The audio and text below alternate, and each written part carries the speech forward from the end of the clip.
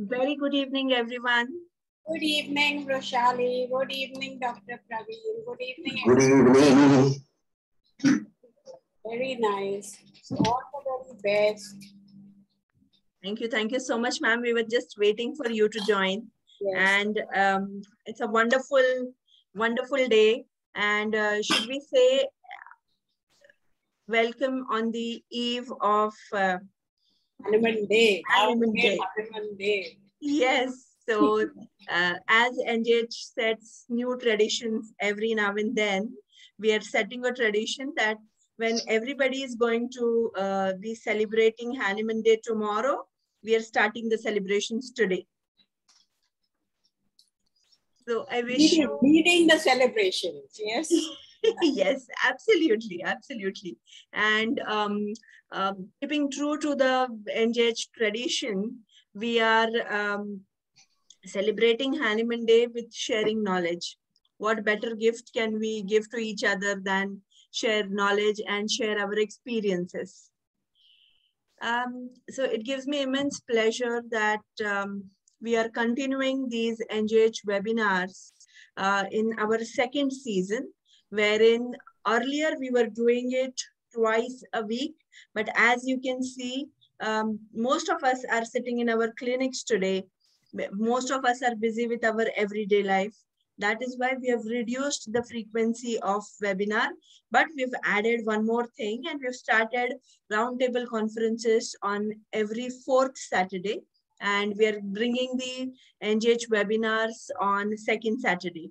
So we are still meeting twice a month. We are meeting twice a month. Yes, don't say we have changed at all. Yeah. Absolutely. So ma'am, would you like to say a few words? You have, I think this is a wonderful setup, and I really enjoy the webinar so much. And I want to say, I know Vrushali will say a lot, but I want to say something about NJH, and that is that it has always been there for you. Now we are on our, what year? We are going to be celebrating our 30th year.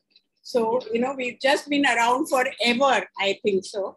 And we've never given anybody any heartaches, except sometimes issues not reaching, but if they tell us, we always send it. If they don't tell us, we can't do anything. So that is the best part about NJ, that we are there and we never disappoint anybody. Unless they, and we cannot know that we don't disappoint unless they tell us. So please, people, tell us about your disappointments and tell us if you have any problems with it. Don't assume that we know. We can't know unless you tell us. Okay, so tell us. We don't mind criticism. We love, in fact, criticism. Please tell us. And just be with us all the time on all our various activities, which she will tell you. And can I say something, Vrushali, before you about Praveen Kumar? Yes, ma'am. Please go ahead. So about Praveen Kumar, what can I say? He's been with us from the very beginning and the inception. I think he is the youngest of our group and the most handsome of our group. Okay. So, you know, I must tell you this story that I went to his son's wedding and I asked him who is the bridegroom, because he and his son looked very similar, which was just a few years ago, not very long ago. So, and he's the most popular also, I must tell you that. Everybody comes and listens to him. This week itself, he has some 2-3 webinars. So yeah, you can see how popular he is. And he is popular very much for his way of presenting, his humor, which he brings into it, so that everything is much easier to grasp. And today's topic is like that, about fever, which all of us love and want. So we will learn a lot and we'll not find it so difficult because he'll give it in his usual light way. So Vrushali, don't tell me I took all your things. You have more to say, okay? Ma'am, it's wonderful that, you know, you have said everything and now I'm left with nothing. But, you know, that's the beauty of homeopathy, and to moreover, that's the beauty of Praveen sir, I would say, that he has so many facets, so many features, so many qualities that every single time that I have been meeting him for last 12 or 13 years wherein I've been actively involved with NJH editorial board, I have learned at least one new aspect about him, and that quality has helped me to grow personally. So I think I'm just going to stop myself from giving a very formal introduction to Praveen sir. I hope that's okay for you. Um, yeah, because already you are so much known. We know that you have been a principal of a college and you have been an ardent teacher. That is the precise reason why you are teaching so many at speaking at so many events in this week. So a teacher from heart and a very passionate homeopath. And as ma'am has already said that whenever we talk about Praveen sir, it is really hard to believe that he has spent so many years in homeopathy when you just simply look at him. But believe me, my friends, when he starts talking, you will know that he means his work, and there is so much which we can learn from you. So I will not be I will not be between you and Praveen sir. Sir, I give you the stage. You can start sharing and keep giving us more hope and lot of wisdom which you always bring about. Thank you, Dr. Vishpala. Thank you, Dr. Vrushali. And thanks to all engaged family members. In fact, I should tell you, I was telling Dr. Vishpala the other day, on Wednesday, precisely, Thursday rather, she was asking between two seminars, like there was one more, and our NJH. Now, where are you? She asked me. I said, of course, I am with NJH. The other one is my secondary. That is not my primary choice. So I give full importance to NJH because I have been associated with this since Sarla Benji was there, and we used to have meetings. Even Dr. Praful Vijayakar used to attend those meetings in Sarla Ben's house, Vishpala's house, rather. Anyway, so we had those beautiful moments. That is called Sarla Ben's house even today, okay? Even though my clinic is now there, but it is called only Sarla Ben's Smoothie, not my house. Well, that's how.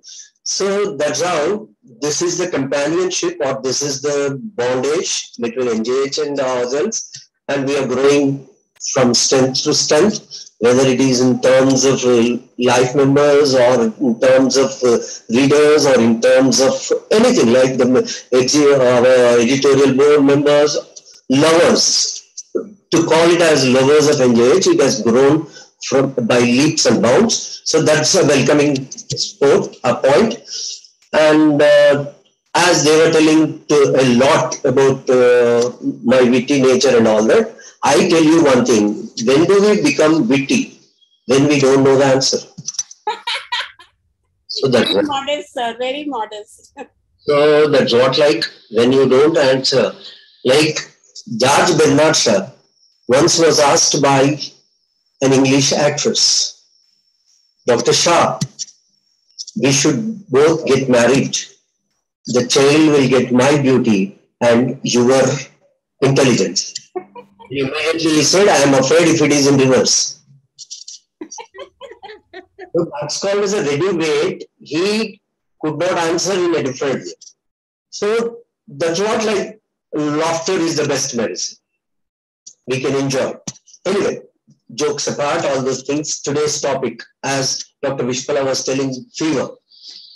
I get fever now. Before I talk to you about fever. Fever is such a common complaint, symptom, disease, syndrome, complex.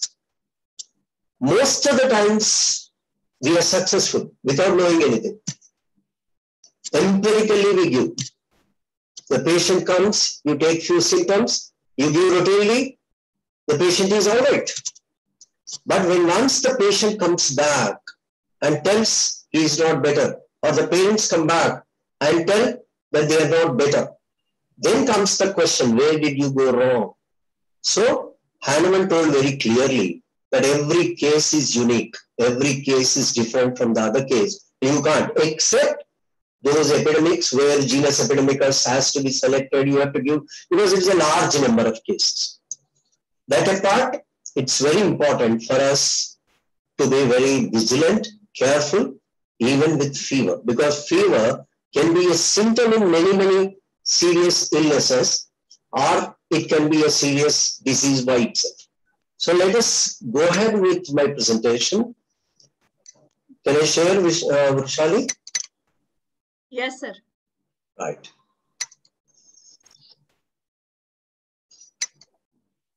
So, as Dr. Vrushali was telling and Vishpala was telling, like, we have already started the celebrations. In fact, in Delhi, CCRH has already started today.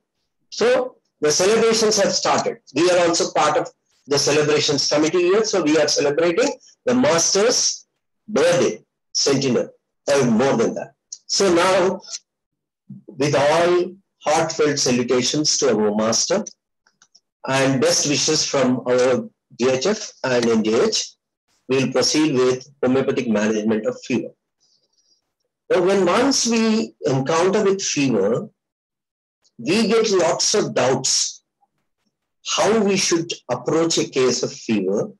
What should we do in a case of fever?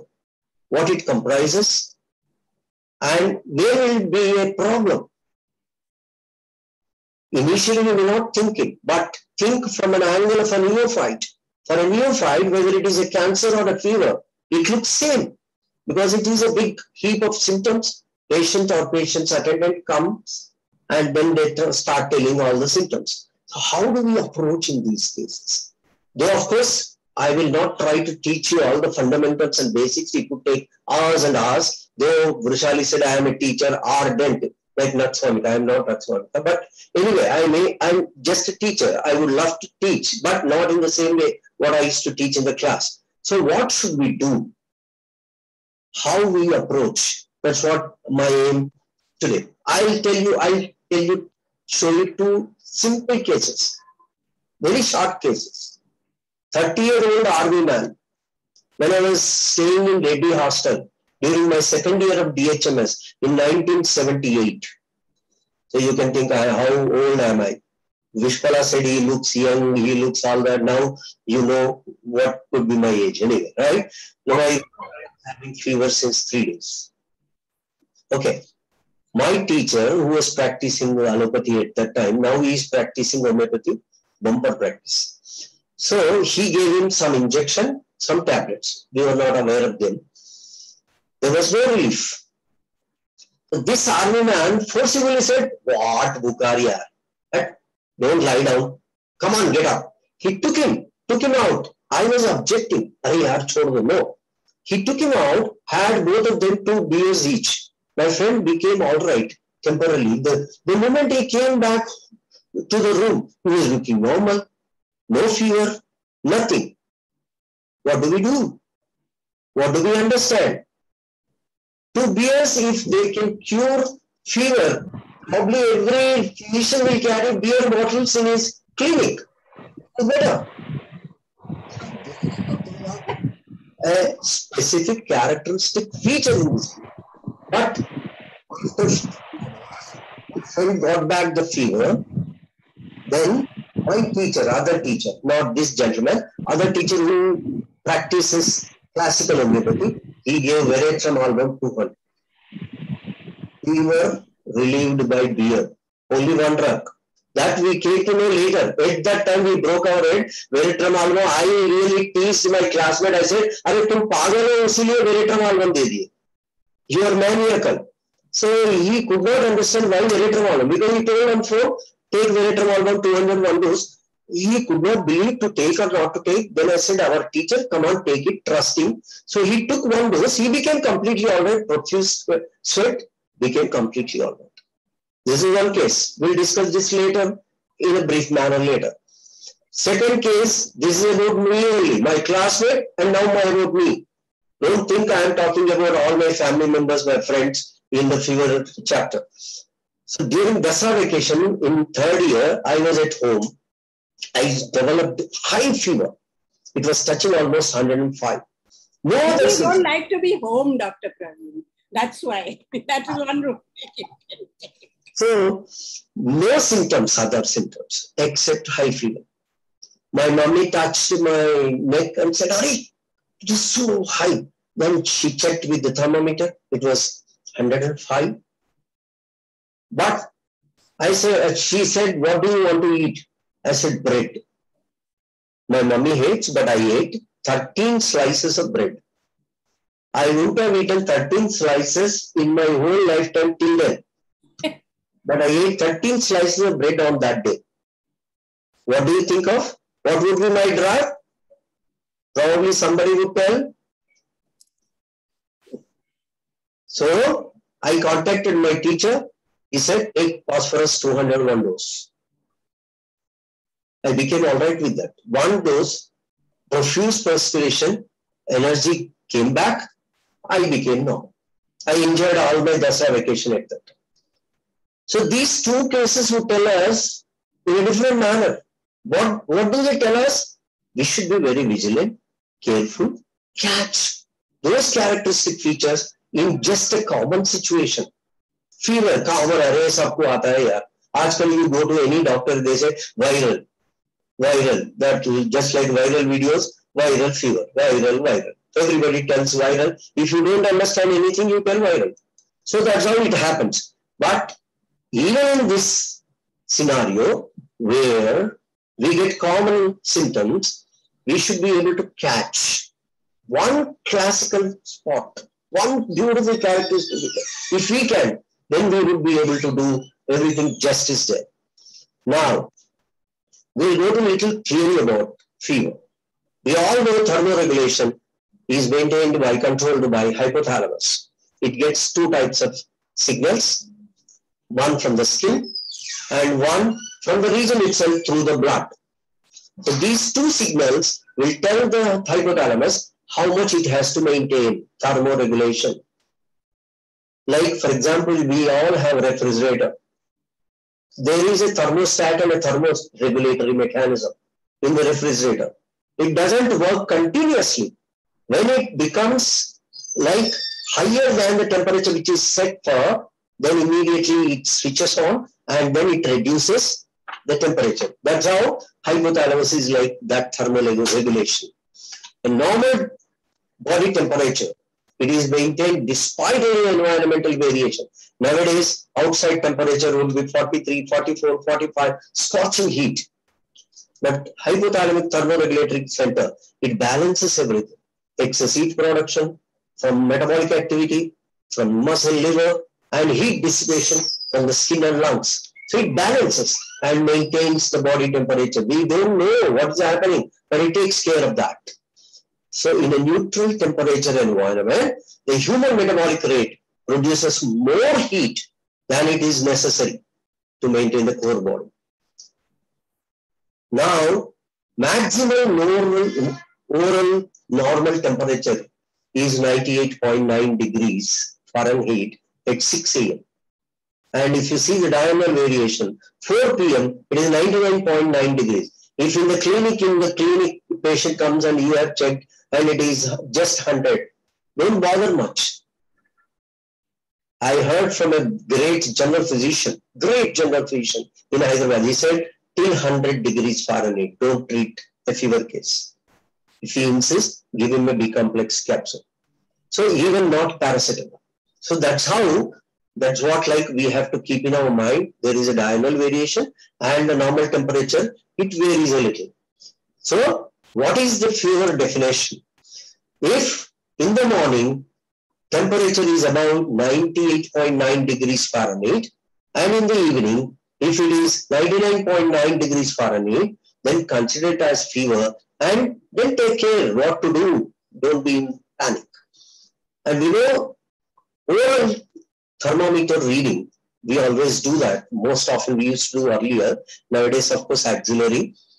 And this is little lower because of the mouth breathing, and which is a common factor in respiratory infections and rapid breathing and all. Commonly in children, as it is shown in the picture, auxiliary thermometer reading is more important. And nowadays in the malls, what are they doing? They just check on your hand, dorsal of the hand, or on the forehead. the thermometer is just waved there and they record the temperature. Whether they really do it or not, but formality is being done there. Rectal temperature is slightly higher, around 1.7 degrees Fahrenheit higher than oral readings. And in women, when they are menstruating, the aim temperature is generally lower in the 2 weeks before ovulation, but it rises by 1 degree Fahrenheit with ovulation. And body temperature will be maintained 1 degree above after ovulation till menses occur. And body temperature can also be elevated after you eat something, postprandial. Pregnancy and endocrine dysfunctions also affect body temperature. Now, I'm giving you the gist of all this because it's a big chapter. If you open Harrison's Internal Medicine also, lots of things being discussed about fever, but I'm not going into details of all that. Just to refresh your memory. I know the viewers here in the webinar are all doctors. Okay, so etiology, it could be infectious, it could be inflammatory, it could be oncologic, or other like CNS dysfunction, drug fever, and there could be some life-threatening conditions as well. Now, if you see infectious, it could be systemic, like bacteremia, sepsis, meningitis, endocarditis, or respiratory, it could be upper respiratory tract infection, sinusitis, otitis media, pharyngitis, pneumonia, bronchiolitis, abdominal, UTI, common. Abscess is very other important thing which usually hides and you will be difficult, it will be difficult to diagnose it also. Bone or joint infections, or it can be hardware infection. What is the software hardware? It is not the hardware here, but the hardware means central line, which is connected here, or a VP shunt or a G tube, they can cause infections. Then if you come to inflammatory diseases, like Kawasaki disease, which comes in the infants usually, or juvenile inflammatory arthritis, lupus, inflammatory bowel disease, or HSP. Then others like CNS dysfunction, drug fever. Drug fever is a very important aspect. We will talk about that later. I will also show you a case. Now, some of the life-threatening conditions which can also have fever. So fever, when it comes, we should also keep in our mind, there is a saying in English that if you don't have in your mind, you can't see it outside. So we have to keep all this information in our mind so that we will be able to scan that patient completely with our mind. See, he is not into this life-threatening condition. He is not into this. So he is probably falling into this category. That's very important for us. Sepsis, febrile neutropenia, or hemophagocytic histiocytosis, or malignant hyperthermia. Malignant hyperthermia, anything malignant. Malignant is uncontrollable, beyond your limit. Like if you read Crotalus horridus in Allen's notes, malignant jaundice, it is given there. It doesn't mean that hepatocellular carcinoma giving jaundice is Crotalus horridus. No. So malignant is uncontrollable, very high. So here malignant hyperthermia. And the fever symptoms. Fever itself is a symptom, but fever can also produce certain symptomatology because rise of temperature, which is already there in the body, it will not just go alone. It can produce general malaise, lethargy, anorexia, loss of appetite, sleepiness, is always sleepy, body pain. I used to see my father when he used to fall sick with fever, he never used to get up from the bed, nor even taking food or anything. And we were all feeling like he was called as a tiger in the house, so in the vicinity also, in the locality and the family. So we never used to talk to him. Silent, sleeping. Then after 2 days, he used to become all right. So body pains, inability to concentrate, headache, burning in eyes, weakness, dizziness, heavy eyes, muscular weakness, lack of energy, vertigo, lack of interest, drowsiness, shivering or chilliness, sweating, and confusion and hallucinations with high fever, which are common. Now, if you see the classification in the grade-wise, low grade, 100 to 102, moderate, 102 to 104, high grade, 104 to 106, hyperpyrexia, more than 106. So these figures, I'm talking of Fahrenheit only because most of us follow Fahrenheit temperature, right? Now I was talking to you about hyperpyrexia. It's a very dangerous condition. You have to be very careful. Hyper means increased. Pyrexia means fever. It's a condition where the body temperature goes above 106.7 degrees Fahrenheit due to changes in the hypothalamus. Here, most important, high fever due to changes in the hypothalamus. Hypothalamus is a thermoregulatory center that has changed its thermoregulation, like a pain threshold, what we call. Most of the ladies do have higher pain threshold when compared to men. Somebody was telling, like, during labor pains, the pain threshold level is so high, which we cannot imagine. So such threshold, that level, here hypothalamus has a thermoregulatory level, keeps the temperature at 98.6 degrees Fahrenheit. Now it has risen its level to 106. So it has raised itself. It's a very life-threatening emergency and it demands urgent medical attention. If needed, admit him in an institute. Don't take risk. Give medicine, see that it acts immediately. If you're very careful and confident, otherwise shift him to an institute. Don't take risk. And without prompt proper treatment, hyperpyrexia can lead to long-term complications and even death. Then hyperthermia is the difference between hyperpyrexia and hyperthermia. In these hot weathers, like when the temperature touches 48, 49 degrees, the body temperature also goes up. But here, the thermoregulatory center hypothalamus is not affected. It is still intact. It is doing its work. It's a momentary rise of temperature due to some high ambient temperature. It's a very hot weather, so it's a temporary phenomenon. Hyperthermia is not life-threatening. It is not very dangerous. Then there is one condition, PUO. Now I will reveal the whole secret of my life. First defined in 1961. This is my year of birth. So I was born not with PUO, but PUO was also born along with me. Fever above 100 degrees Fahrenheit, which evades diagnosis for at least 3 weeks, including 1 week investigation in hospital. Now, one word of caution. This is ever changing in the medical parlance, the causes, the definition, the factors. And one textbook was telling very clearly that 3/4 of PUO cases are not properly understood, not properly investigated. Otherwise, you would get the reason behind PUO. It is unknown. It is not unknown. It is definitely seen. If I draw the simile, all my homeopathic friends would agree with me that in textbook of Organon, it is clearly mentioned that the cases where less or the diseases with few symptoms, it is given as they are one-sided disorders. They are not exactly one-sided. Many cases of one-sided disorders are not explored or understood properly. Similarly here, PUO cases are also not investigated properly. Yet, PUO still holds good. Causes, it could be infective, inflammatory, neoplastic, miscellaneous. Then all the investigations, including HIV, have to be done in these patients. And you have to understand clearly whether the definition of PUO is fitting into it or you need to investigate further and find the cause for it. Now, there are basically 3 types of fevers. Basically, intermittent, remittent, continuous, according to clinical methods. Elevated temperature is present only for some hours of the day in intermittent fever and becomes normal for remaining hours. So mostly in 24 hours time, if you see, if you ask the patient to take the temperature chart, the temperature would have touched normal for quite a few hours.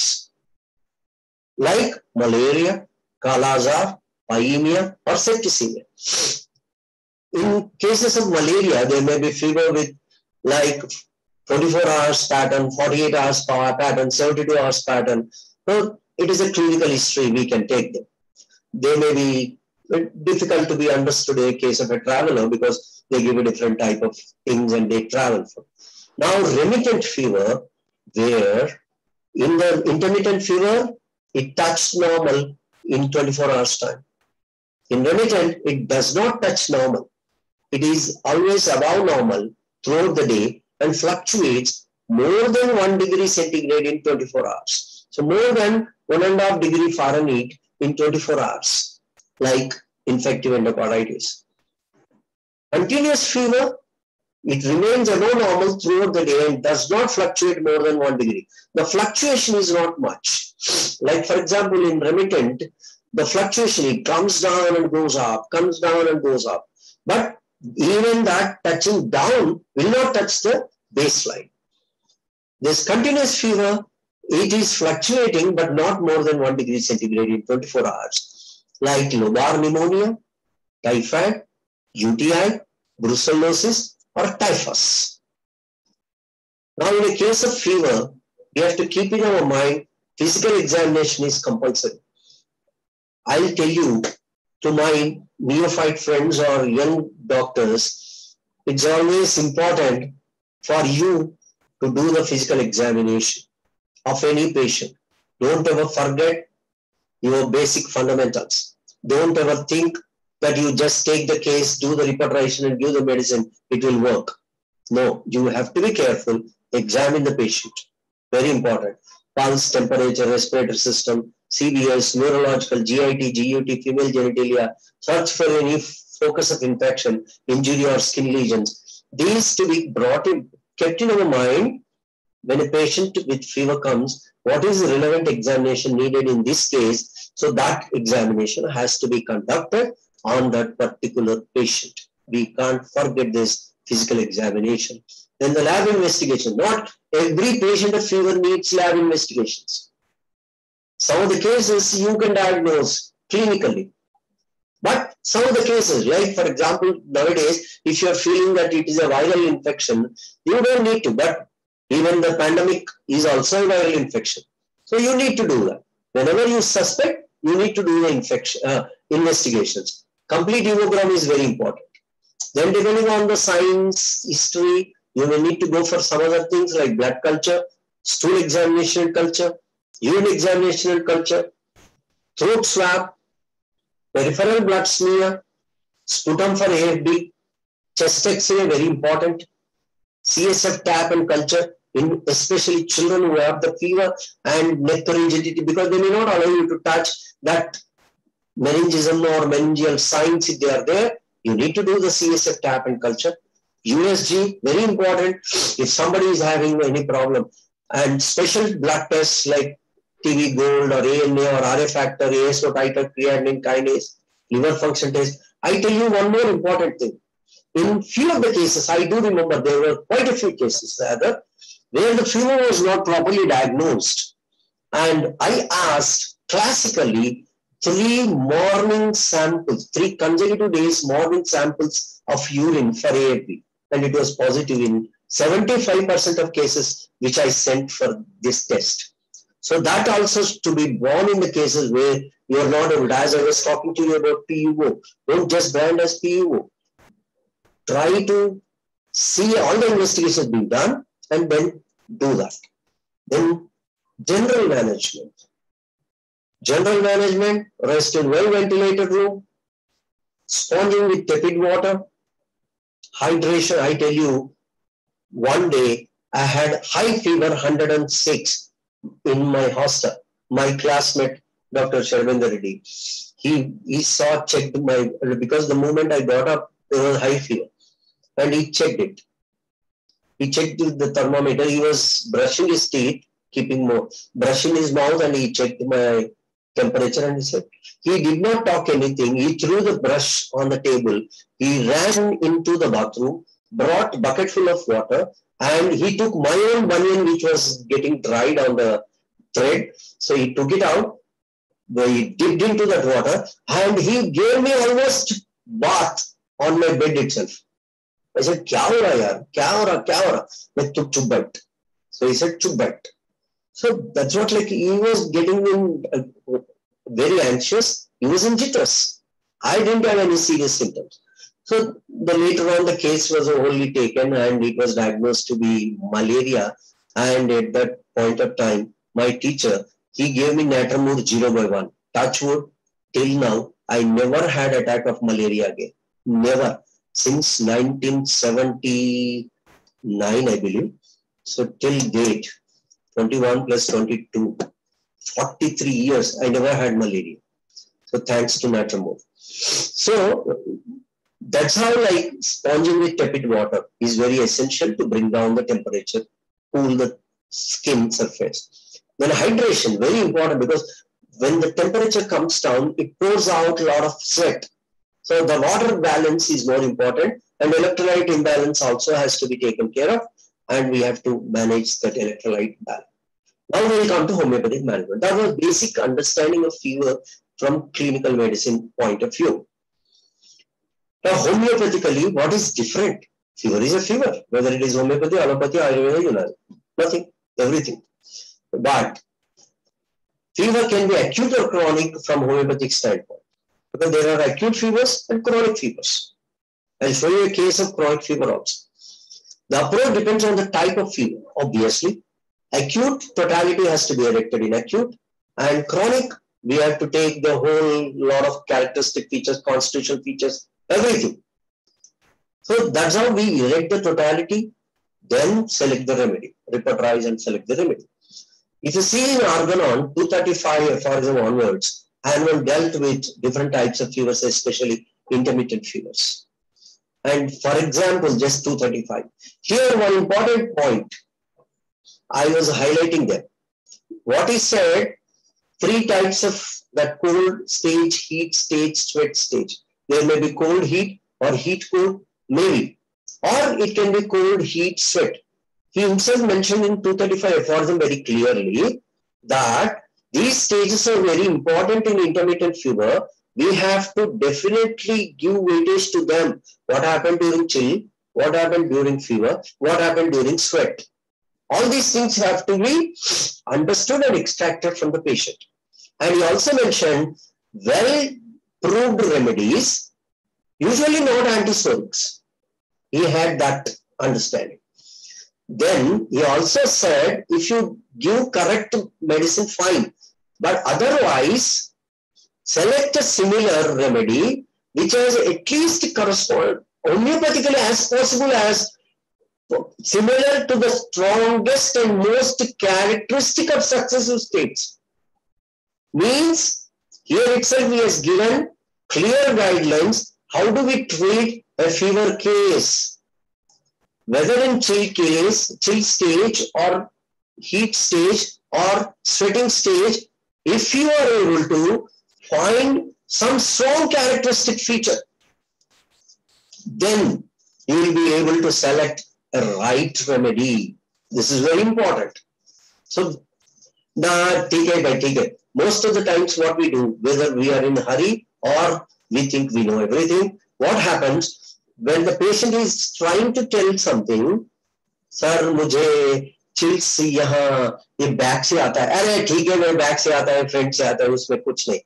Arey, your student will tell, sir, Jalsi ma'am has got chills starting from the back. Oh, right. So that's how. Heat starting from the back, different drug. So every characteristic feature in these 3 stages, if they are there or 2 stages, whatever they are very important. If you can match at least correspond. That's what in this 235 aphorism he mentioned very clearly, which we have to bear in our mind while treating a case of fever. And he also said intermittent fevers are 4 types, sporadic or epidemic, epidemics in non-marshy districts, pernicious intermittent. Pernicious means dangerous. Some of the dangerous intermittent fevers, and endemic in marshy districts. Endemic, where you are living in a marshy area and it happens. I'll tell you one thing, my own uncle, he used to stay in a place which is very close to Musi Canal. It is not a river, it is all like dirty drainage water. And his fever was not subsiding. For almost 1.5 months, he suffered with fever. You may ask me a question, why didn't he suffer earlier when he shifted there? That God only knows. It depends. It took some time for him to develop. And when once he was getting that, so I gave him malaria no-sore 1 dose. It helped him to recover completely from that type of frequent recurrent fevers. Even not only that fever of 1.5 months duration, frequent recurrent types of fevers, intermittently he was getting off. It put a full stop to that. So that area where he was exposed to mosquitoes, plenty of mosquitoes. People used to cut jokes when you are talking, keep a mask at the time only, before pandemic. Keep a mask or keep mouth covered, otherwise at least 25 mosquitoes will enter into your mouth. So that's how it used to be. So we have to be. So that location also very important. Animal mentioned endemic in marshy districts. When the medicine, when should it be administered in case of intermittent fevers? Animal said like during stage of, at the end of termination of paroxysm. And it may not be possible. It is difficult nowadays. The baby is brought with 104 degrees Fahrenheit and you tell the mother or father, give this medicine. When once sweating starts, the father would look at you. If the sweating starts, why should I give the medicine, sir? Sweating means fever has come now. Why should I give? Then explain to him, this is how it can be cured. You give some other medicine and tell him, this is the apt time. If epileptic stage is lesser, then he says, immediately when it starts, when the perspiration starts. That's how it is very classical. And diet for fever patient, all excess in fruits, salt, sugar, spiritual liquors have to be avoided. He mentioned very clearly, we have to read this in between lines. Excess has to be curtailed. He did not say avoid. Excess has to be curtailed. And of course, herbal tea, soups, these things, and decomposed meats or cheese, they have to be reduced, cut off. And if you see the similarity in acute cases, what it is mentioned, like you have to take one word from here and put it into fever patient also. The desires of the patient should be gratified within moderate limits. So I was allowed to eat 13 slices of bread. My mother did not say, don't eat. You are like Bakasura eating 13 slices. She did not. She also knows without knowing homeopathy, okay, let him eat. Zindagi mein kabhi nahi dekha bread khane do. So how that's what it happened. He should be kept comfortable as regards temperature. This is very important, and overexertion has to be avoided. Now, how do we erect the fever totality? Mostly in acute cases. In chronic cases, fever becomes one part of it, and you need to take other things also into cognizance. But whereas in acute conditions like chill, heat, and sweat stages, all characteristic fever. When did the chill start? How did it start? From which part of the body? Anything. Try to extract. Even say, ठंड लगता है साहब, उसके बाद बुखार आता है, फिर बाद में पसीना आता है, हो गया? One sentence. But you ask him, when did it start? How did it start? Then tell him.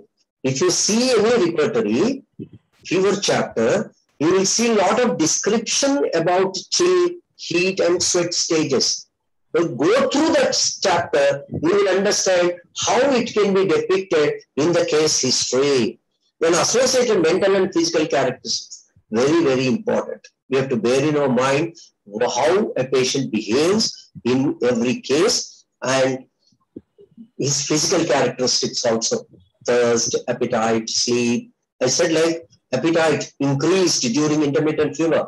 Phosphorus, I have treated one case, post-measles sequelae with fever coming, that the patient's condition during the fever, he used to have high increased appetite. So phosphorus 0/1 was given in my ward, in my hospital when I was working there, in my JSPS. Then fever totality as preferred by Boger. He referred like first, take evident cause and course of the sickness, down to the latest symptoms. How it started, how is the latest symptom, including causative modalities. Like he drenched in rain and started, and now it is continuous. So that drenched in rain also is very important, causative modality. Then second, the modalities, how the fever is increasing, decreasing, chill, heat, sweating, everything. Then third, general sensation and pathology. The generalities should not be forgotten. And lastly, to location, anything pertaining to any particular location. Then of course, adequate importance should be given to mind. Boger mentioned very clearly. If you see BBCR, there is a fever chapter also. So we have to be careful in that. Then I'll take one case number 3. Man aged 34 years, came with history of fever. Fever started with chills, associated with severe headache all over and nausea. Fever usually more at 1 to 2 p.m. and followed by profuse perspiration, which relieved fever. Nothing great, except 1 to 2 p.m. Everything is common. Appetite reduced, thirst moderate, hot urine, sleep reduced, covers during chill stage only. All the investigations were normal. Yet he was treated for malaria and later for typhoid. Nothing happened. No relief. Fever continued, unabated. As there was no relief, he was taken to an Ayurvedic physician. This treatment was given for 3 weeks. Yet there was no relief. So, allopathy, Ayurveda, over. Now, usually we keep saying like, when allopathy fails, naturopathy, naturopathy fails, homeopathy, homeopathy fails, Tirupati. So likewise, he did not go to Tirupati because homeopathy did not fail in between. When the patient approached a nearby homeopathic physician, he was given left, right, center, arsenic, bryonia, China, Rostox in different potencies, Parampasic, plenty of doses, different potencies. Mixture, everything, big list. I will tell you one point here, which is little connected to this. When I was working as assistant professor and my guru, Dr. N.S. Prashant sir, was there as PG professor, one case came from homeopathic doctor carrying a notebook, Piles case. And he asked me one small homework, do it in 15 minutes. What are all the medicines given to this gentleman for piles? When I have checked only names, not each drug in different potencies, not that, only different drugs, 64 drugs. Even Lily uncle did not understand these many drugs would be there for piles as therapeutics. No repertory would give 64 drugs for piles. 64 drugs, believe me, no exaggeration. My friend Srinivas Reddy can also be contacted. He would vouch for it. So, because you can't contact Prashant sir, he is there in heaven. So, this case, Prashant sir looked at it and said, now no homeopathic medicine will work. I hope. Better you go for surgery and then you will get back the symptoms and problems again. Then you come back to me. Let us put an end to this menace through a mechanical intervention and then go for it. That's how with homeopathic drugs, it was damaged in such a way. What happened? There was slight relief with homeopathic drugs. Slight. Maybe that Parampasic or some other drug, we don't know. But later the fever returned with different pattern. What it used to be at such particular hour and with some characteristic features, everything got completely changed. The patient himself was telling, "Sab मैं वहां गया, वहां कुछ नहीं हुआ, आयुर्वेदिक के पास गया, वहां कुछ नहीं हुआ, होम्योपैथ के पास गया, डॉक्टर अच्छा है, सब छोटा है लेकिन अच्छा है, ठीक है, दवा बहुत दिए, बहुत लेते लेते मुझे लगा ये ठीक हो जाएंगे, इतने दवाइयां ले रहा हूँ, इतने डोसेस ले रहा हूँ, डिफरेंट ड्रग्स ले रहा हूँ." तो उसमें हाँ, some mother teacher was also given. I don't know what mother teacher was. So some things were given, but उससे क्या हो रहा है ऐसा कि अब मैं समझ नहीं सकता हूँ मेरे बुखार कब आ रहा है, कब जा रहा है और क्या हो रहा है. This was the thing. What do you think of it? This point, there is no time modality. Paroxysms completely changed. Appetite completely lost. Severe constipation. And it was causing pain abdomen. Patient became very weak and not talking to anyone, keeping silent all the time. So, what drug should be given? Can anybody? Sepia, sir. Fantastic, good boy. So fever changing pattern after abuse of homeo medicine, sepia 200. This question was asked by Dr. GLN Shastri sir when I was taking interview for my NJH. He asked me, in fact, I, as a journalist or the representative of NJH, I should ask the questions. He was asking me the questions and I should answer the things. And then that's how the interview went on for 6 hours. And that was one best interview we published in our NJH. GLN Shastri, he was doyen of homeopathy, great master prescriber, classical homeopath, used to give 1 dose and 1 dose. That's it. And you have to break your head for him to give second dose. So that's how he asked me same question. Sepia. That's it. Next follow, he was much better. Appetite improved. Fever paroxysms reduced. Fortunate for me, I wouldn't have really thought that it has been damaged by homeopathic medicines had it not been associated with the symptoms of sepia, like the constipation, silence, all these things. So supported. So it was good for me. Selected, it was good. A bang on that target. Still continued, he became completely all right. This is one such case which told that we can also spoil the cases. Don't ever think that homeopathic medicines will not produce side effects. They won't, but they will produce straight effects. This is the problem. No side effects, only straight effects. So this is what we have to be careful. Because anything, like for example, I like Tirupati Laddu. Doesn't mean that I eat 3 big laddus. I can't. Even the food in excess can cause damage. So even the least harmful homeopathic medicine, if it is given in excess, can damage the course. And another case, 43-year-old gentleman, close family friend, fever since 2 days with mild chills, severe headache, as if being hammered, aggravation night, aggravation rest, extreme weakness, profuse sweat after taking paracetamol tablet. Nothing great. I mentioned here because it was mentioned by the patient. You take paracetamol, fever comes down. Loss of appetite, most moderate, constipated since 3 days. Even when he has fever or headache, he keeps his room by talking on mobile. Mobile, no? Mobile means we should mobile to talk on mobile. So that's what he was mentioning, that he was doing it practically. He carries 2 mobiles, and I wonder how he really maintains 2 mobiles, answering them clearly, correctly. It would be difficult. Anyway, very nervous, anxious, hard working. We are all hardly working, but he is very hard working. Principled, affectionate, can't bear contradiction.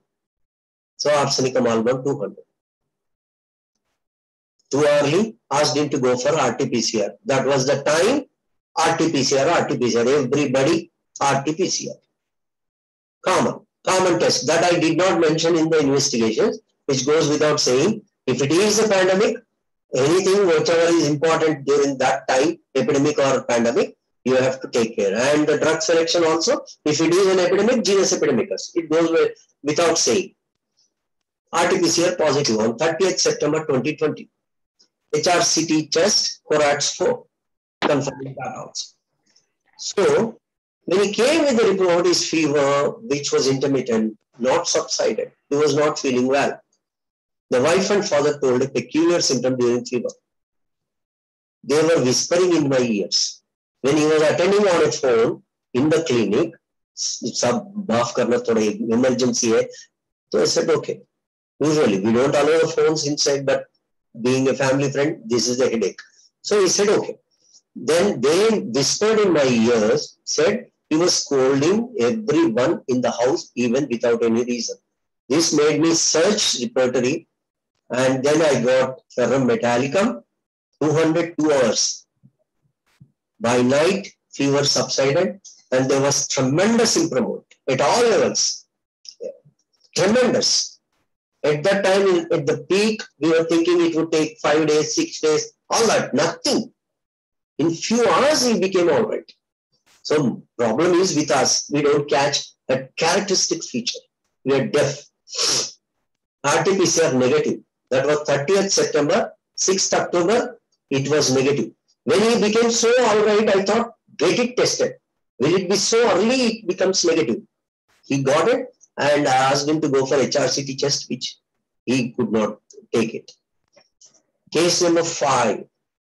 Now the case number 4, that tells us that if we select the right remedy, the action starts immediately.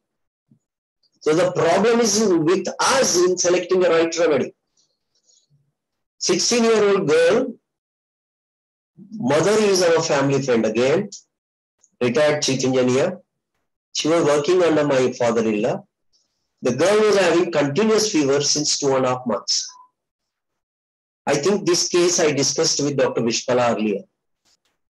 I never mentioned in any webinar, but I discussed in person with her. First started as an intermittent fever for 5 days, aggravation at 2 p.m. Later became continuous. Fever was associated with tremendous weakness, loss of appetite, constipation. All the investigations were normal. She was treated by none other than Fever Hospital Superintendent. We have Fever Hospital. Nowadays it is called as Ronald Ross something, Institute of Tropical Medicine or something. But everybody says it is quarantine hospital or fever hospital. So initially started with anti-malarial drugs. Common. When the investigations are normal, usually you start with anti-malarial because we know in Hyderabad itself that malarial, the Ronald Ross detected anyway. As there was no relief, fever became continuous. It was intermittent, became continuous with his malarial treatment. Then he started anti-typhoid treatment. Some chloramphenicol, if I remember well. I'm not sure of that drug, but chloramphenicol it could be. Even after weeks treatment, the fever was still continuing. He was a great prescriber. Some rare investigations were also conducted. Some of the things which I was teaching the students in my college in lecture, those tests were also done. Usually we teach for academic interest. We don't do it for all our patients. Then the doctor started AKT, anti-cox treatment. All 4 drugs at that time differently, not in combination, they were given. She was becoming weaker day by day. She was having vomiting, loss of appetite, and she said, "Mommy, mujhe jaldi maar dalo, ye kya hai?" That's how she was telling in the clinic itself. मैं बर्दाश्त नहीं कर सकती हूँ. When I became मार डालो, मैं मर जाती हूँ, ये सब देख के I said, "Are very good. We are great in selecting a remedy." So I gave arsenicol 0/1. 4th hourly 1 pill. Absolutely no relief. Then it suddenly stuck to my mind. I said, withdraw all the medicines, including placebo. My assistant said, let us give SL. I said, no SL even. Nothing. I convinced the parents. It took 20 minutes for me to convince the parents. Told them, don't give any medicine. No placebo, nothing. Absolutely nothing. All these days, with so many medicines, nothing happened. Without medicine, nothing will happen. So they got convinced, having little faith in me. They said, withdraw. Okay, withdraw. After 48 hours, fever started reducing. After 3 more days, the temperature touched normal. Girl was feeling much better. This is called as drug-induced fever, which would be maintained by the treatment. So, as Bernard Shaw writes in Doctor's Dilemma, in spite of your treatment, I became all right. So that's how. So sometimes not to give medicine better than to give. This is very important. We should bear in our mind. Right? So there can be a drug-induced fever and give some gap. Don't dump medicine after medicine, medicine after medicine. Give gap. At times it becomes all right. Beautifully described in Harrison, very nicely, as I was teaching medicine. So it stuck to my mind. Otherwise, I would have also dumped one or the other medicine immediately, like that. Now, another case, not 15, it should be. So, girl is 17 years. fever since 2 months. Cox was the diagnosis. She was put on anti-Cox treatment. Fever recurring. Severe burning soles with pain. Has to be on the move lest symptoms increase. Her father, big industrial or real estate giant, is a stinking rich man. So she kept 2 cars with 3 drivers. For her sake, they will be on the move. She used to eat food, sleep, only for important aspects she used to reach home. Otherwise, she is always in the car on the move. That's how it was. Typical highly restless, irritable, BP, sharp, weak, thin. She has just finished her, I think, dermatology PG. Now, at that time, she was in intermediate. Lack of appetite, does not cover, wants company. Thirst increased, constipated. The diagnosis was motor neuropathy of both legs, pulmonary Cox, iron deficiency anemia, glossitis. We have given tuberculinum 10 m initially 1 dose, did not hold it for some time. Then we gave 50 m, then we gave CM. This is how the increased potencies till we reached CM. She was not completely all right. She became completely all right, never required any medicine for any such conditions. The AKT was continued for its course. I did not intervene and I did not ask them to stop it. It was continued. But all her neuropathy symptoms came down, anemia improved, glossitis went off. So that's how she became completely all right. This is one such like a chronic type of condition where we need to take a breathing, including the constitution, the symptoms, everything, and the characteristic features. And we have given. Like as I'm talking about tuberculum CM, one case I told Dr. Vishpala earlier, we were discussing when she came to Hyderabad, like one girl was, she attempted suicide and she had all things. If you recollect, Dr. Vishpala, I gave Aram Metallicum 10 m to that girl, thinking she is absolutely Aram Metallicum. No improvement. She was scolding all that, all her pranks were continued. Then I gave her 50 m. No improvement. There was 1 week, 2 weeks gap only. Then I gave her RM Metallicum CM. She became so well, she came and laughed at herself when she came to the clinic and she said, how did I behave that way? This is what like an introspection. Homeopathy brings out your own self and you can laugh at your own self, which was defective at that time. So that's what like CM, till we reached, we can. Somebody might question, why didn't you do CM straight away? I didn't because I thought 10 m would be very conveniently right remedy, right potency, but did not work. Now we'll brush through. I think probably we have come to the stage where we don't need to spend much time in the theory, but some of the things which we have to brush our memory, some common remedies, which I commonly use. I tell you here, in my practice, I tell you frankly, if I think a remedy, I give that remedy. If it is an acute condition, like for example, arsenicum album 200, I give 6 doses to be taken 3 hourly, 4 hourly, 2 hourly, depending on the intensity of the symptoms. And if I am little doubtful, I need to give. I give arsenicum album bryonia with spacing of 3 hours at like 2 bottles alternately, alternate 3 hours. So this is how I give in acute conditions of fevers.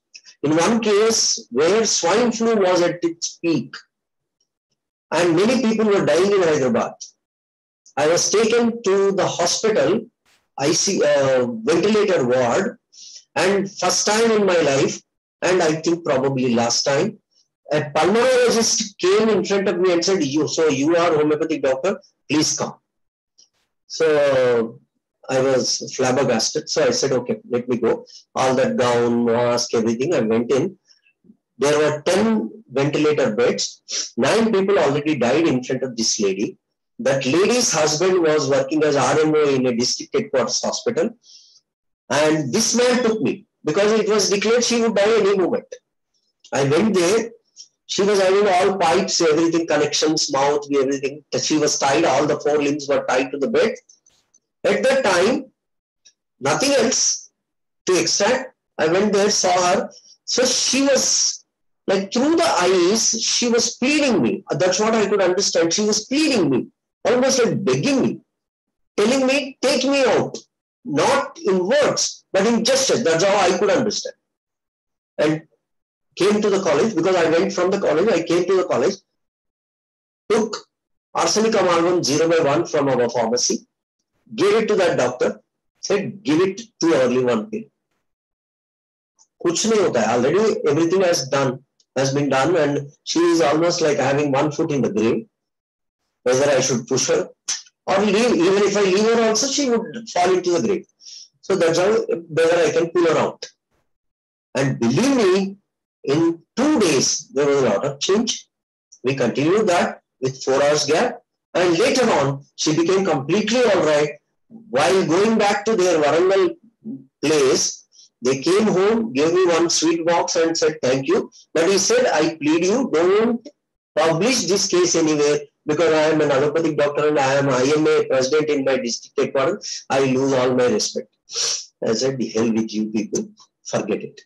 So that's how, when we need to give frequently in an emergency, in a very serious condition, we give frequently.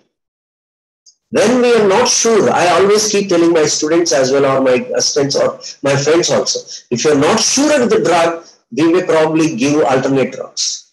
Otherwise, 1 drug, 1 dose, fantastic, it can work if you are 100% sure. When we are not sure, there is a problem. And if I am sure but I need to repeat it, I give it in same drug in different potency. That's what we keep doing it. Here some of the common drugs which I commonly use, like aconite, not so commonly but very, I will tell you one example. One lady, teacher in a school adjacent to my clinic, she was going on scooter as a pillion rider. Husband was driving. At a traffic junction, the scooter was stopped. And then suddenly, with all that band baja barat, some dub dub dub dub, without any rhythm or anything, so a dead body was being carried by her side. You would have heard that band in front of dead body will not have any rhythm or anything. So dub dub dub dub, something something. So that's how it. The moment she saw the dead body, she got frightened. This story she did not tell me. She developed a severe fever, high fever in the night. She was given paracetamol, as usual. Like somebody was telling, Dolo 650 is the most consumed thing in India during pandemic. Could be. So at that time, she was given. And the fever did not subside. Next day, doctor was seen. He gave some antibiotic. 3 days lapsed. Fever did not subside. Then she and her family members, they are all my patients, they came at that time. Then she did not explain to me exactly what happened. So I took the whole case and gave some remedy.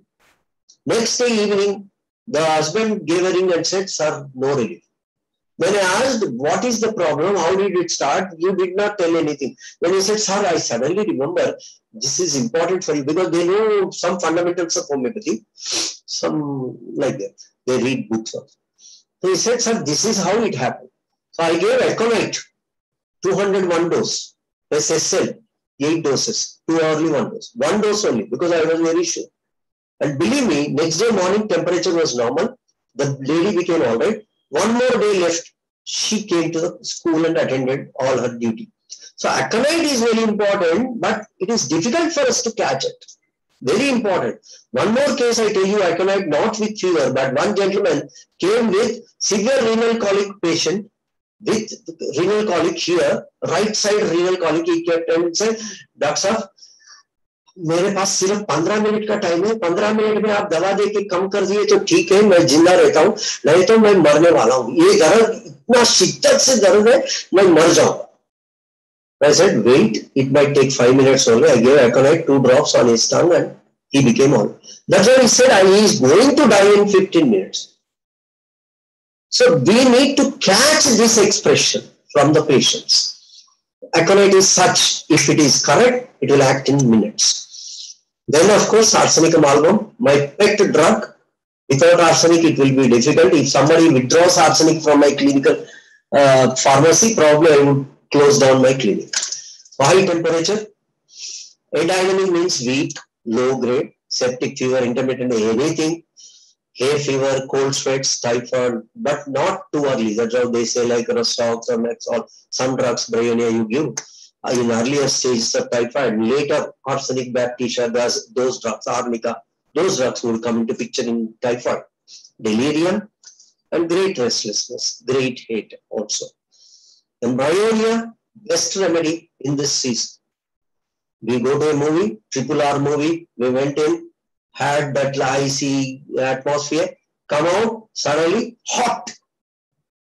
You develop headache, Bryonia. You develop fever, Bryonia. Beautiful. So increase the thirst and he wants to take complete rest. Body aches. The nux vomica, fever with shivering or chills. He might want to remain covered all the time. And gastric symptoms and irritability common. Gelsemium, chills from the back, thirstlessness, they will suffer with dizziness, weakness and all. Then Rostox, bone, muscle pain, and he wants to be on the move, restless. So that's all, and causation could be waiting in the rain. Then we have drugs, whether you take bacteria has got even that tremendous offensive odor is also important. Kent writes beautifully, he was called to see a patient and he says, I can't forget that visit. The moment I entered into the patient's chamber in room, I could not tolerate that smell. So that's how offensive nature is also very important in the patients. Then of course, Lattimore, chill between 9 and 11 a.m. Heat, violent thirst, increases with fever, fever blisters, hydremia, constipation, weakness, loss of appetite. Lattimore was my drug, which put an end to my malarial episodes.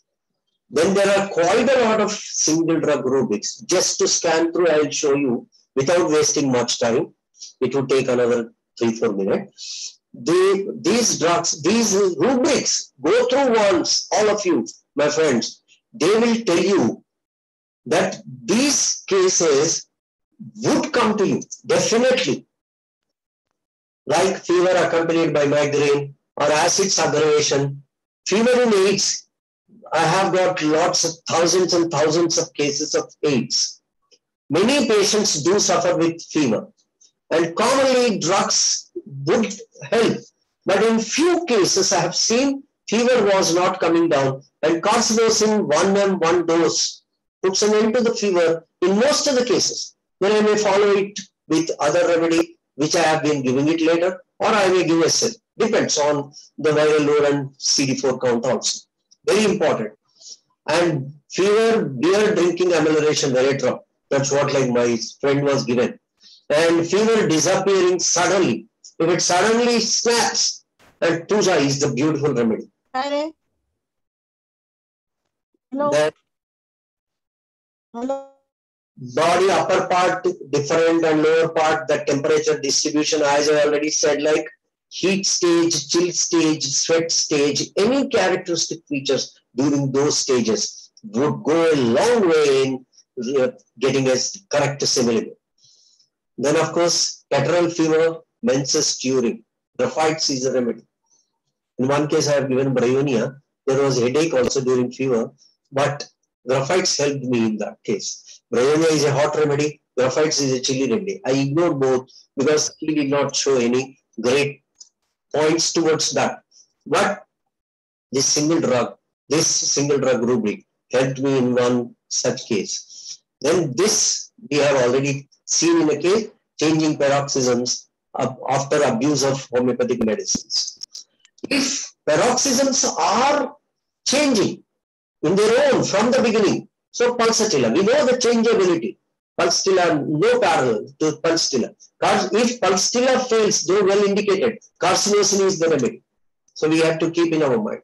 So here if you see few rubric like chill absent at particular hour, then it could be chill with shaking, Sequialca, chill with uncovering, tuberculinum, chilliness at 9:30 hours, then drinking coffee, amelioration, arsenicum alvo. So any Tamilian would be very happy drinking coffee. Vishpala would tell us that. She is half Tamil and Rama is also there. Chilliness with sleep during borax. Okay. Then after diarrhea, there is fever. Usually during diarrhea, there may be fever. Colibacillinum is a remedy. But in most of the cases, I have given arsenicum alvo. It never let me down. But I have seen one single drug rubric, but I never gave colibacillinum, to be frank with you. So diarrhea after, if there is fever, arsenic. Then dry heat, afternoon sleep during, alumina. Dry heat, night on motion, bryonia. Then dry heat, night is sweats. Dry heat after coition. Here I should tell you, one of my cousins, she got married little late. He used to come to me for this problem. So many symptoms, but he used to tell, the moment I had intercourse, next day I am having fever. So please treat. Many drugs, depending on various other symptoms. But here, I missed this rubric for quite some time. Really, I admit here. One fine day, I was just going through, and then suddenly it stuck to my mind. And when I have looked back, I missed quite a lot of symptoms of Nux vomica in that patient. I'm not traveling from drug to the patient. As our Kishore Mehta used to tell, don't travel from drug to patient, travel from patient to drug. So that of course I did not travel properly, so I took a reverse journey and I landed in a perfect way. So Nux vomica put an end to his fever, but his treatment for infertility is still continuing. So that's how Nux vomica helps in those cases. During gangrene, if there is fever, but fever from fright, chenopodium is an education to me. I have given aconite in that lady. I have not given chenopodium. Usually I give chenopodium for ear problems, but I have not given to that. Okay. Fever, heat radiating, variolinum. Fever, hemorrhage, amelioration, belladonna. So that's why in Ayurveda, leeches, bleeding, if the fever comes down, belladonna could be. After abuse of ice water, in one case I have given, earlier if you people remember, for marriages in our places at least, may not be in Bombay, they used to keep drums of water and put cubes of blocks of ice into it for any big functions like marriage functions and all. And from there, jugs of water being taken and put into glasses and people used to drink. We also drank several times. I put into that, drinking that water after I read an article and came to know very closely that many ice blocks come from mortuary. So we can imagine what could be the fate. So they keep ice blocks for the dead bodies to be kept on and they do the dissection and all that post-mortem. So that those ice blocks, they used to sell it, crooked fellows. So that's one. Then many people used to get throat infection often. But here in one case where the child, 8-year-old child, our own niece's son, developed a severe fever after that, and I have not given. In fact, my teacher gave Carbovage. I asked what could be. Carbovage would be the best drug. Would have read thoroughly, but when I was seeing this rubric, it reminded me of my teacher. He gave Carbovage for the fever after abuse of ice water. Then intense heat during meningitis, Apis mellifica. Apis is one of the best medicines for meningitis anyway. Intense heat followed by prostration, camphor. Internal heat, afternoon graphites. Internal heat, chilliness, graphites. Then operation, after mastered operation, if there is fever, capsicum is the remedy. Beautiful. Then paroxysmal afternoon. Then stooping coldness when rising from mercur, stages, first stages. In earlier stages of fever, Ferrum is a beautiful remedy. Sour food aggravation, lacquerces. Then typhoid, resistant to typhoid, streptomycin. I give typhoid in them in these cases if there is resistance. But streptomycin is a tautopathic remedy. Good. And if there is fever after vaccination, in many cases after this corona vaccination, COVID vaccination, I have given carcinosin to many of my patients. Their fever subsided. It could be Tuja, it could be antimptot, it could be arsenic, it could be many drugs. Silica is also there. Many drugs are there. But I have given carcinosin to many patients also. Any questions? You can put it on chat box, and I think that headache will be borne by Dr. Vrushali. Okay? So thank you very much. I thank our engaged whole team led by Vishpala and all the people. And if there are any points to be added from general medicine point of view, I think we may have a lecture by Dr. Asani, who is a master in such type of descriptions. So thank you very much. And if there are any questions, I would be happy to explain if I know that. Thank you. Dr. Praveen, I would like to add my 2 bits here. Thank you. That's what I said without seeing you. About pyrexia of unknown origin or a fever of unknown origin. Right. Participants, this definition was given in 1961. Right, sir. When we did not have so many investigative modalities available. So then now, you know, any patient to wait for 3 weeks before being labeled is just not possible. Absolutely. Absolutely. First thing, you have to make sure that there are at least 3 readings demonstrable of 101 fever or more, 3 occasions, because many a times patient keeps saying they have fever, but they actually don't have fever. Now we do 3. The term PUO is divided into 4 types. One is classic. Yes, sir. You should worry that after 2 to 3 visits to you in the OPD, if you cannot diagnose after doing due diligence investigations, then you start thinking of PUO, or 4 days hospitalized patient after investigated. A patient who gets admitted in hospital without fever, but gets fever within 24 hours and lasts for more than 24 hours, it will be called as a nosocomial infection, hospital-based. And if the patient is HIV or if the patient is on chemotherapy, then it's a neutropenic fever. So you have to arrive at a conclusion and give empirical treatment within 3 to 4 days time. Then when you are looking at fever, one thing I have seen that most doctors make a mistake. They only keep checking temperature. They don't check other parameters. Never miss that a fever can turn sepsis, can turn into major organ dysfunction like acute renal failure, acute respiratory distress syndrome, or cardiovascular shock. So all fever patients, do not give online consultation. Call them to clinic every day or every other day and check blood pressure. A systolic blood pressure below 90 should send you running, because this patient is in septic shock. So understand that sepsis is something which may not give fever. Don't keep thinking that this is acute, which will give fever, which may not give you any diagnosis other than, you know, we don't do procalcitonin as a routine test. So keep in mind that this patient could be either sepsis or systemic inflammatory respiratory syndrome, SIRS, which we have seen plenty in COVID now. So always have due diligence and a high index of suspicion. Otherwise, the relatives will come and tell you after patient's death, doctor, did you not understand that this was critical? So always have a high index of suspicion. Thank you very much. I should say thank you very much.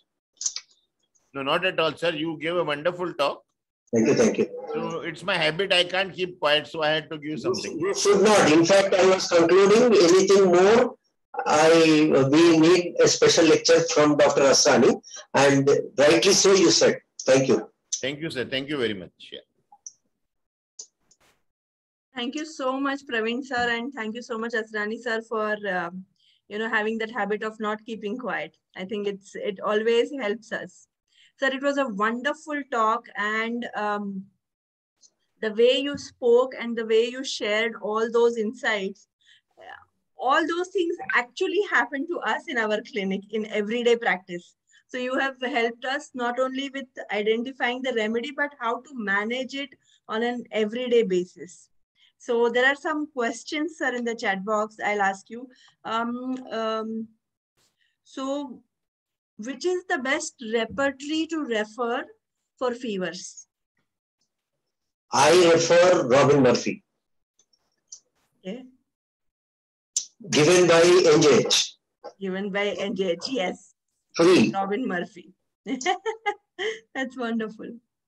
Okay. If anybody wants free Robin Murphy, they should become life member. And why not, sir? I will take this opportunity and share something right now. Just give me a minute. We have a fantastic offer for becoming life member. Somebody has been very kind and has donated a lot of money to us.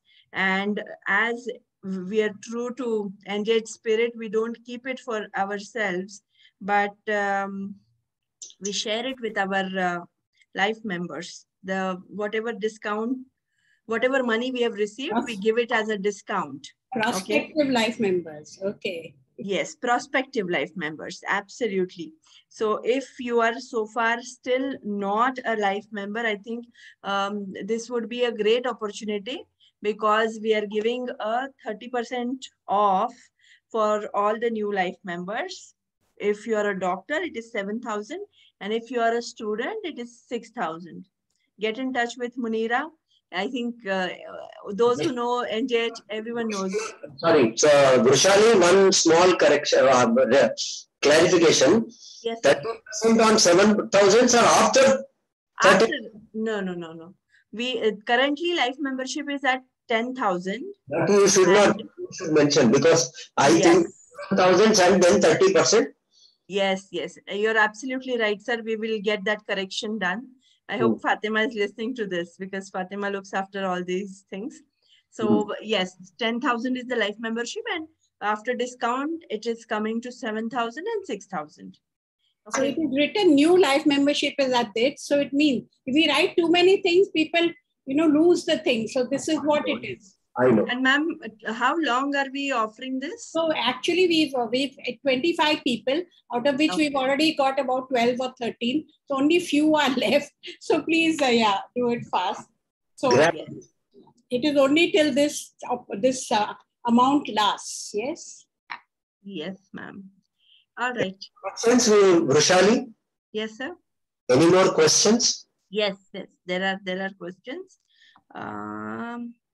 Can I, before that, just share one or two things?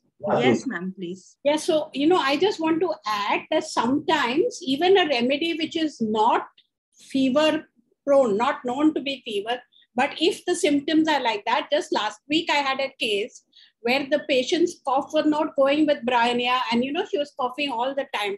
Then I asked her more details of the cough, and she said, as soon as I lie down. Now we all know, as soon as head touches the pillow, and then you get cough and you have to sit up, which is the remedy. So and the face turn, then we confirm with face turns red. And just because it has fever, we should not think that we can't give Drosera. And we're giving a few doses of Drosera. Next day she said, oh, I'm much better. I didn't cough whole day. At night now it is only 1 or 2 coughs. So what I'm saying is, if the remedy is indicated, even if you think it is a very deep acting and fever won't, but it will still come. I had another case where the mothers, it is a very peculiar case. I'm actually treating her for a lung cancer, for a cancer which has spread. And she said she had cough, too much cough and with fever, and she feels very exhausted and all that. And then I had already decided the remedy because she says she's very tired, she has involuntary urination. But the best part she told me is that, my son told me, I got some good news. I told her, congratulations, your daughter's got pregnant. We had just given her medicine and she's pregnant.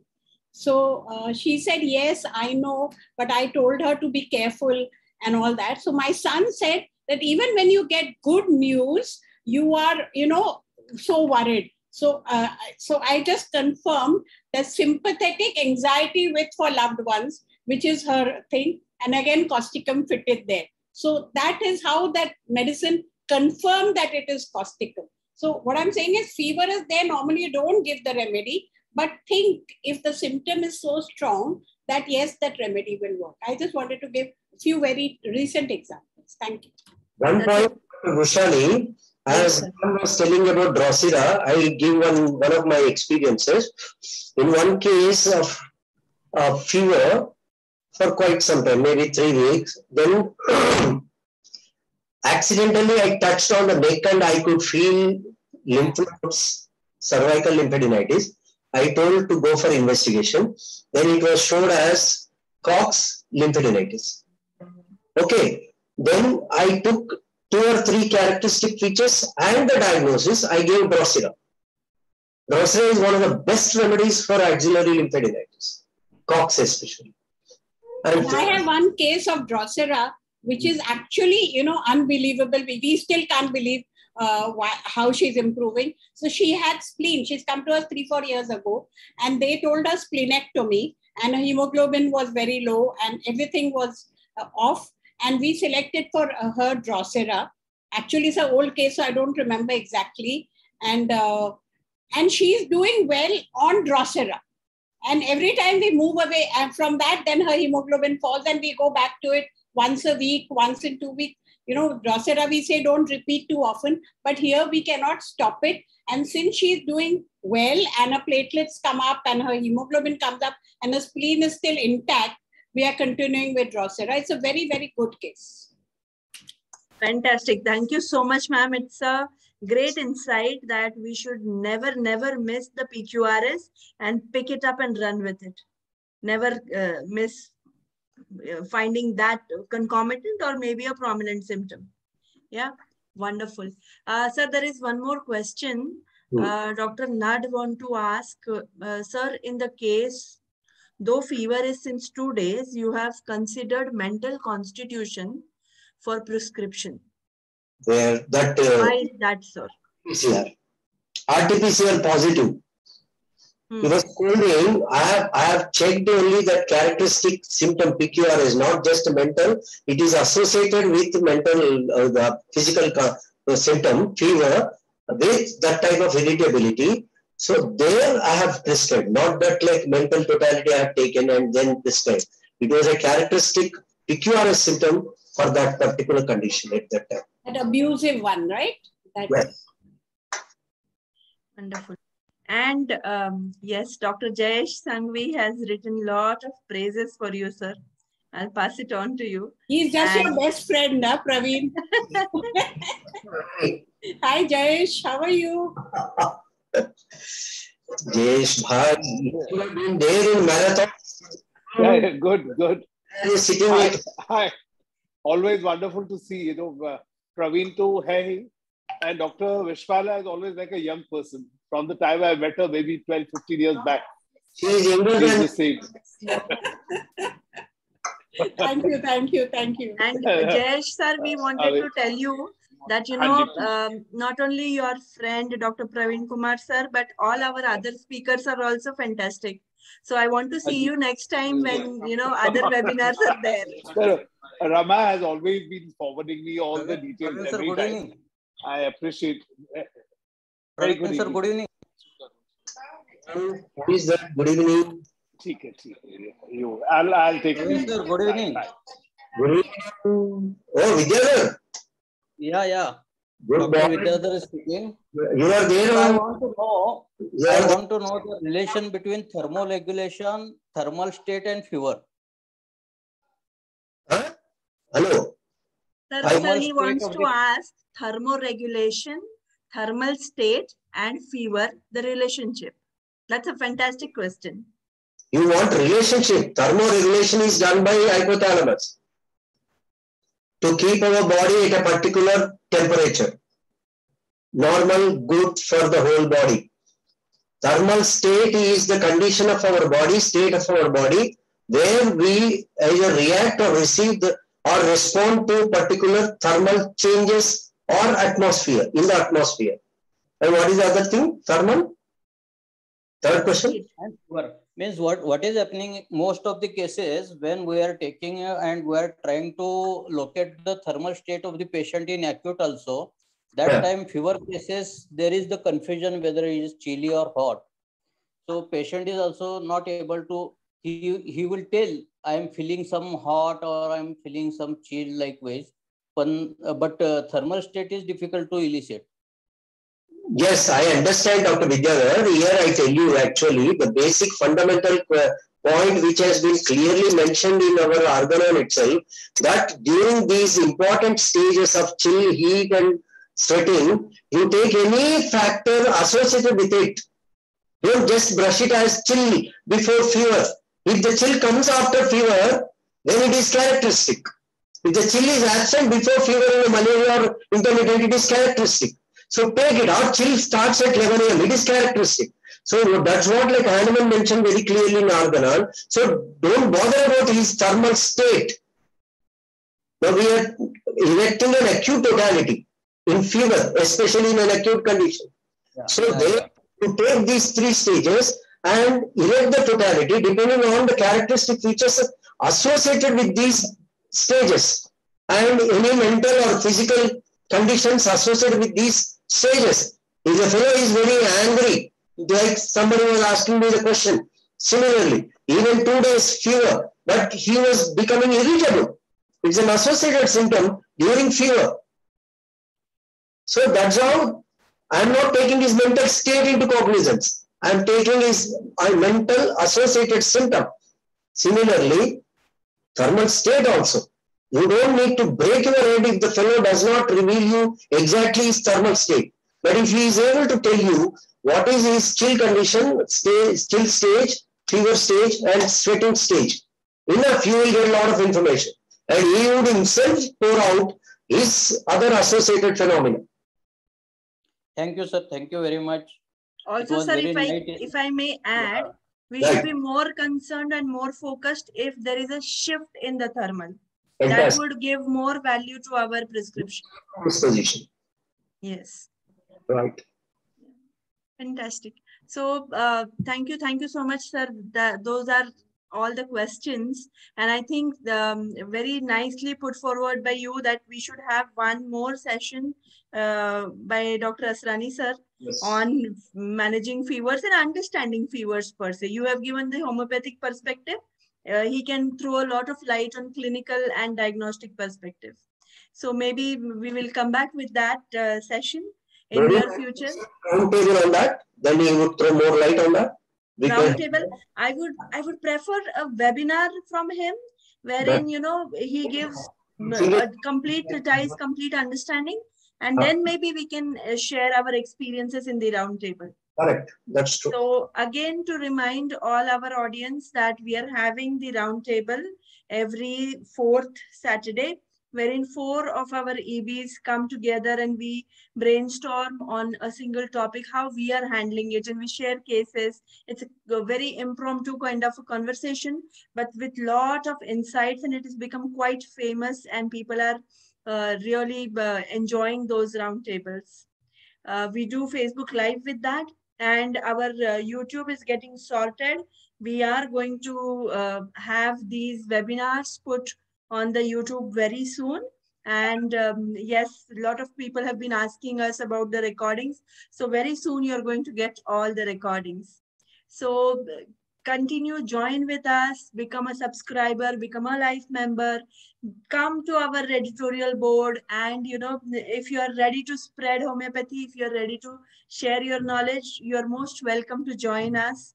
We definitely are in need of also more say that You can become very famous by writing in the NJH. Absolutely, absolutely. Share your good become, cases. You become published author the moment you publish a case in NJH, and NJH is loved by all the homeopaths. Ma'am, I remember a couple of years back when I had gone to Indore, they had not Indore, Bhopal.